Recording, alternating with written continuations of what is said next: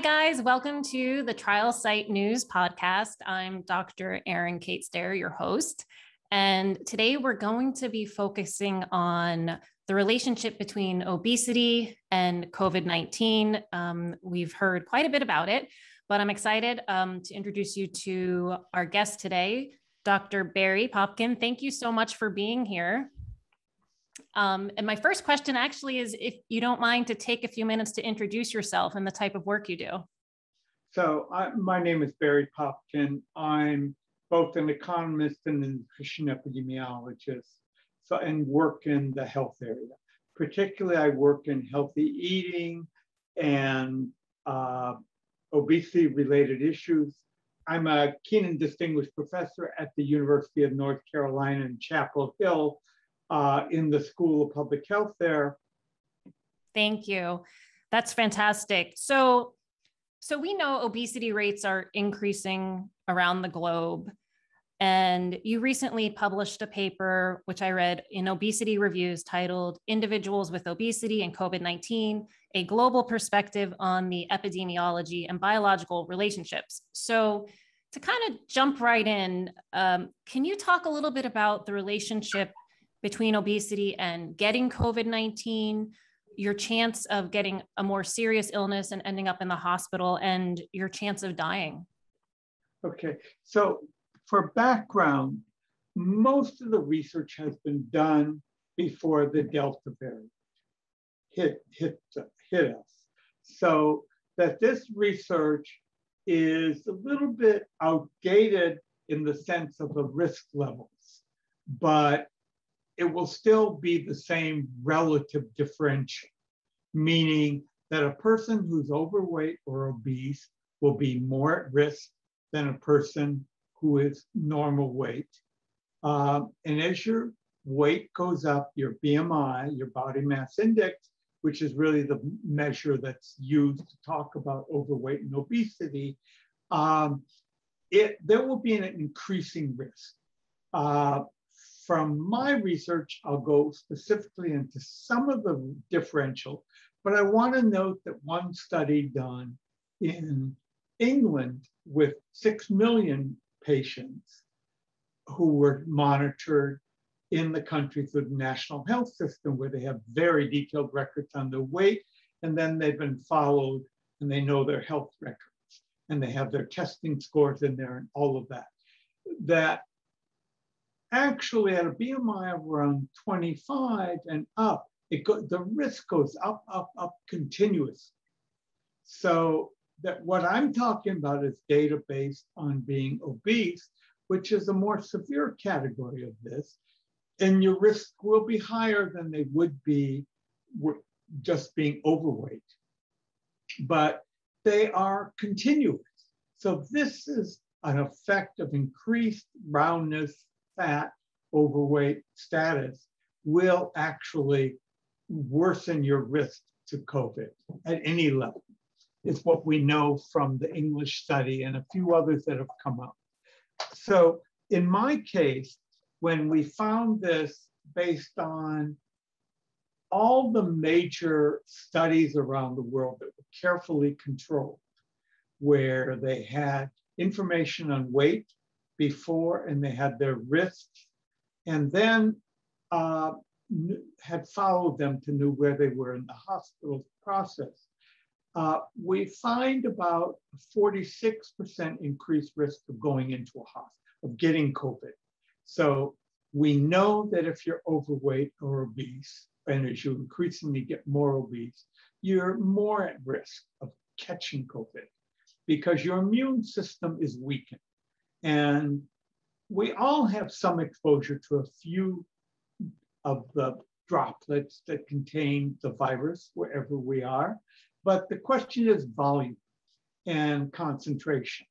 And it takes less exposure for the overweight and obese individuals to get COVID.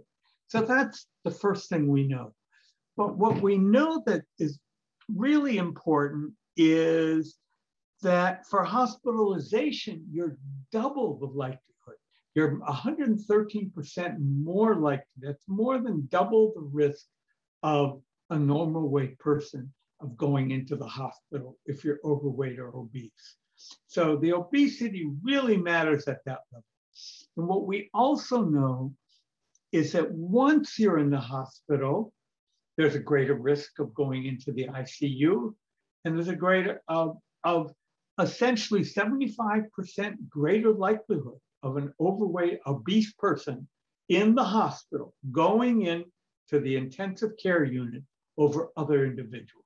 So it's almost double, not quite, but it's a really high likelihood.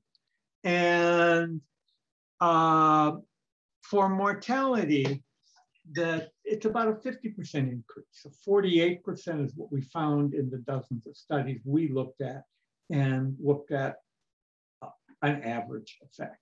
So that in all these situations, whether it's going into getting COVID, going into a hospital, going into an intensive care unit, going in for needing a ventilator and dying, your risks are at least 50% higher, and for hospitalization, 100% higher, 113% higher, so more than double.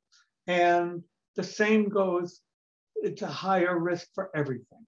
So the health impact of being obese on adults, the health impact of that in terms of COVID is really very severe. And that's Absolutely. Anybody of any race, ethnic background, Right. that is the situation. And I remember reading, it might have been one of the CDC's weekly morbidity and mortality reports, and we know that age is the most significant risk factor for severe COVID-19, but is it true, and did you find this in your research, that the impact of obesity on severe COVID increases in the younger age groups? Is that? Yes, it's in all age groups. That is the reality. We don't really have enough research to know about this for children, but we know once you're into late adolescence and later, that is the situation. This is irrespective of age. So now with the Delta variant, which is more contagious, it's even more of an issue. Right, that's an excellent point, yeah. And you mentioned earlier, and you wrote about it in your paper, some of the mechanisms why obesity makes COVID-19 worse. And I know that COVID-19 is one example, but I also know that you guys you touched on the fact that obesity can make a lot of respiratory viruses worse. Can you just mention some of the reasons why obesity does that? Yeah, let me try to explain to people. As soon as you have fat cells in your body and you're becoming overweight and obese, those fat cells from the beginning become inflamed. They produce certain negative inflammatory properties from the beginning. So as you get more overweight and obese, they accumulate. And overweight and obesity is not a one-year process. It's not like getting hypertension and having a problem. This is an accumulative process. So these fat cells are constantly getting inflamed, and they're constantly impacting our immune system. And those effects are really very important. There are other additional effects of the fat cells that also impair us. And aside from that, so let me explain in a different way. When you get vaccinated, it will be less effective when you're overweight and obese because you have a weakened immune system. So that we know for very obese individuals, we sometimes give them 2 flu shots. I know that was being done in my hospital systems, which is the biggest in North Carolina. And it's not as often as it should be, because we know that the flu vaccines work much less for overweight obesity. In fact, they have usually 3 different titers in them, affecting 3 different types of flu. And typically 1 or 2 of them are not effective. with when you're overweight and obese. We know the vaccine helps and it will help everyone, but we know it would help you more if you're normal weight than other weight. That's where the booster comes in. That will be that much more important for overweight and obese people to get it once they're eligible. And if you're older and you're also overweight and obese, there's an increased risk. So age adds to that. Although with the Delta variant, we're finding, because of the high vaccination rates among elderly in the US, most of the Delta variant is affecting young people more. They're the ones more likely to be on masks. They're the ones more likely to be in big social gatherings and other things. And frankly, most of our deaths are occurring in people under the age of 50. And we're seeing deaths in children and adolescents increasing in our country. That's an interesting point about the vaccines, and something people should consider in their decision. I thought it was interesting, though, some of the incentives seemed sort of counterintuitive. Free donuts, people were giving out French fries and stuff, and I kind of thought, that just seems wrong given what you just said. Like, obesity has such a severe impact on this disease, and it's just like, here's free, you get free donuts. I think Krispy Kreme, not to knock them, but like, they were giving out free donuts every day for a year, if I read that correctly. And someplace here in New York City was giving out cheesecakes. And I just said to myself, that doesn't seem right. Yeah, no, but on the other hand, you don't get overweight with one Krispy Kreme or with one cheesecake. It will add to your likelihood. But if that's what people want, when it comes to dealing with this vaccine, the vaccine is so important that both for that individual's safety, but also for the safety of everybody around him, that it's worth it. And so these trade-offs have been made. The way the food companies have operated that hasn't been healthy is in many, many countries around the world we've documented where they're giving out Coke or Pepsi free, samples going into communities. That is wrong. That is using the COVID, saying you need to be have a lot of water in your system, and giving you junk food or junk beverages. And that's trying to build your brand name by killing people. And that's incorrect. That's the difference between that kind of industry activity, which is huge in most countries outside the US. We don't see much of it here but we do see it literally in over 100 countries. And should we be talking more about obesity, on the national level? It's kind of been, we know it's there, but, I think in your paper too, I read some of these public health responses, the lockdowns, the social distancing, the economic burden might have increased food insecurity or made people choose, cheaper food that was highly processed, that kind of thing. There was less activity. I don't know, maybe you can tell us if the obesity numbers, if the rate has increased over the last year and a half or not. And I remember talking to a few friends and they're like, yeah, our gym is closed, so I'm gaining weight. And I'm like, that's interesting. And then we're not yet. It doesn't seem to be the people who take to the microphone every day aren't really talking about obesity and that link to COVID-19. What are your thoughts on that? The difficulty we have right now is we have a crisis of an economic sort with unemployment and everything related, plus the school problems. I think that this administration would like to do more in the health area like this, but they can't. They've really got their priorities to get the economy righted and in dealing with all these other critical issues before we can get around. By increasing the food stamp amount going to people, they get more money, they can buy healthier food. That's one small step forward.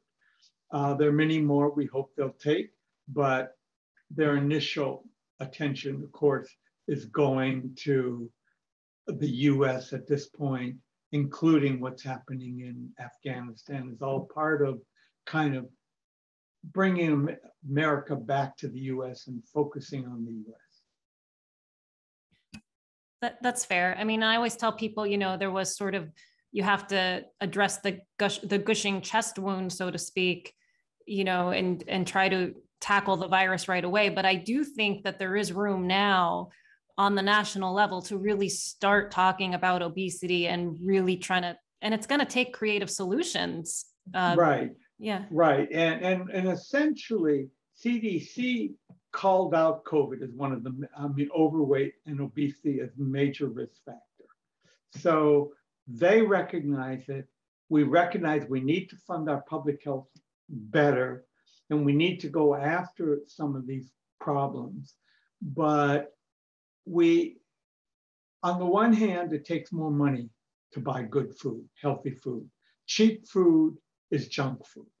And it's not healthy, but it really is easy to buy, and it fills you up, kind of. The junk food, on the other hand, has a lot of additives in it. Anywhere from 20 to 100 different additives are put into every one of these items we call junk food in America.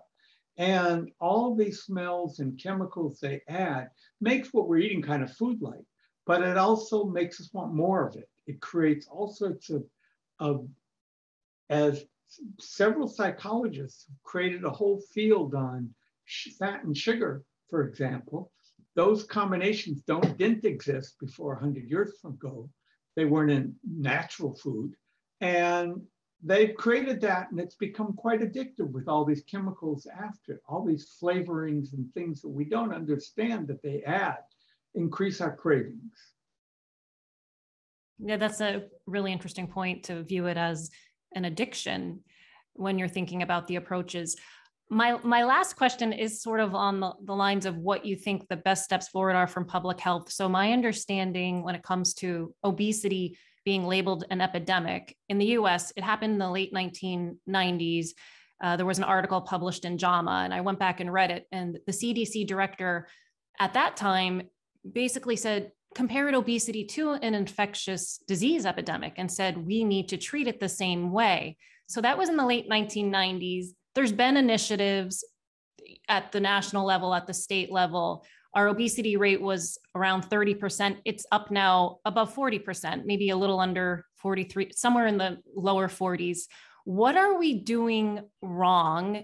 And in your opinion, what needs to be done to actually make a difference? Well, that's a long story. But to start with, we really are not tackling obesity at the national level. We're doing relatively nothing. And a lot of that has to do because of the food industry.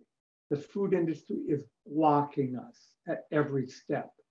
The only thing they couldn't block is things like tests that are being done to see if they can encourage more fruit and vegetables consumption in food stamp programs, SNAP, and doing things in schools. But even there, under the Obamacare Affordable Care Act that they passed, they wanted to ban from all schools sugary beverages. They got to do it in elementary and junior high and high school, but by middle school and high school, we're starting to allow them to put in diet beverages. So instead of banning completely all of these products and only allowing water and milk in the schools, they allowed in all these other kinds of things. And so the industry, and then we had cities starting to tax sugary beverages, which is kind of one of the low-hanging fruit and gives a complete win to the health sector in terms of fighting not only obesity, but hypertension, diabetes, and heart disease, where it's one of the major preventive factors for all of them. It was put into place in 5 cities. A bunch more cities wanted to do it and were ready to do it. And the industry started buying off state legislators and putting in preemptions that said you can't do it unless it's at the state level.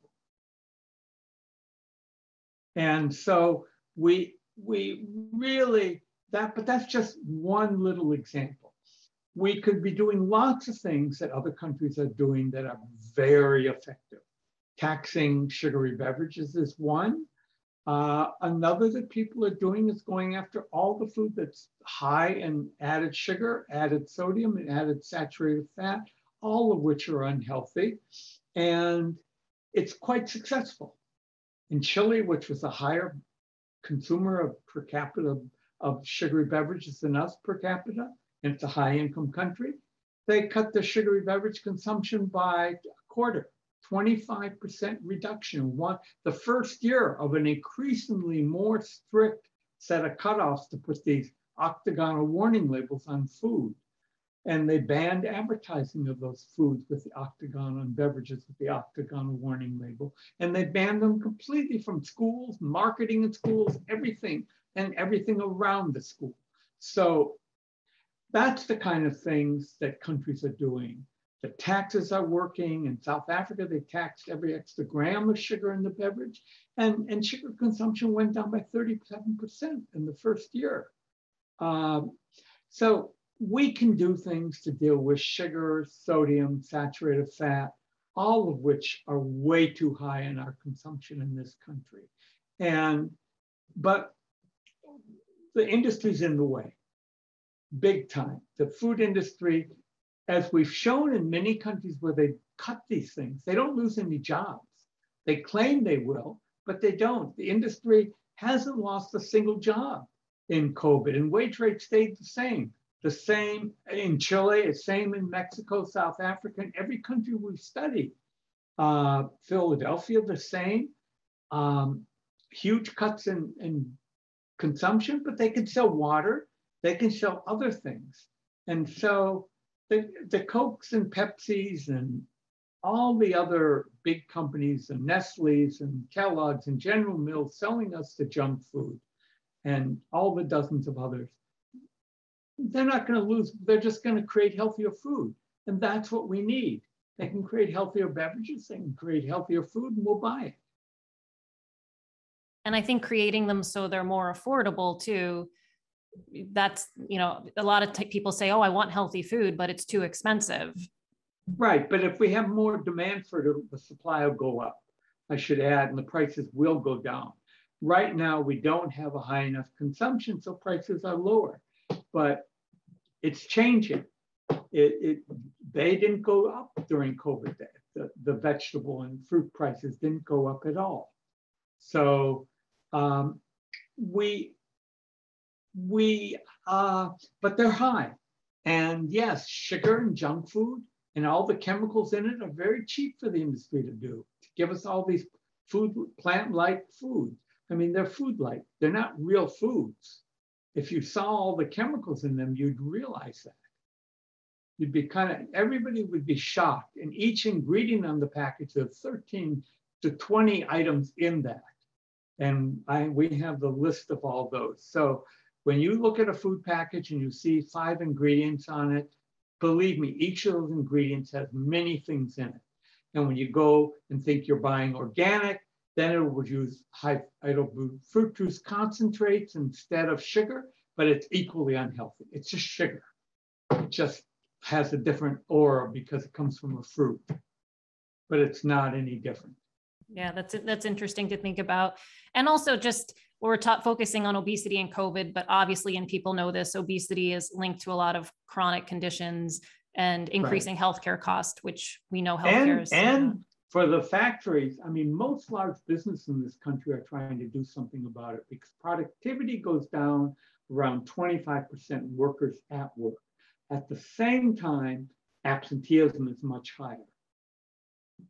So most of the large companies are trying to do something about this and have some kind of a program. Some very successful. A&P essentially cut the healthcare costs way down. No healthcare increase in a while because they really went after working with their staff to cut their overweight and obesity levels. That's not true with everybody you see in the store selling to you, but that's true with all their permanent employees across the country. And there are hundreds of thousands of stores. So it can be done. There are lots of companies doing this, and some very successful. Maybe it would be great. Maybe there's a list somewhere we can see some of the more successful. It's not my bailiwick though. Yeah. So thank you very much. Thank you, Dr. Popkin. And, please come back anytime. This is very interesting. And I think it'll be helpful to our viewers too. And I'm glad you were able to come on and talk about it. Have a good rest of your day. Bye-bye. Bye-bye.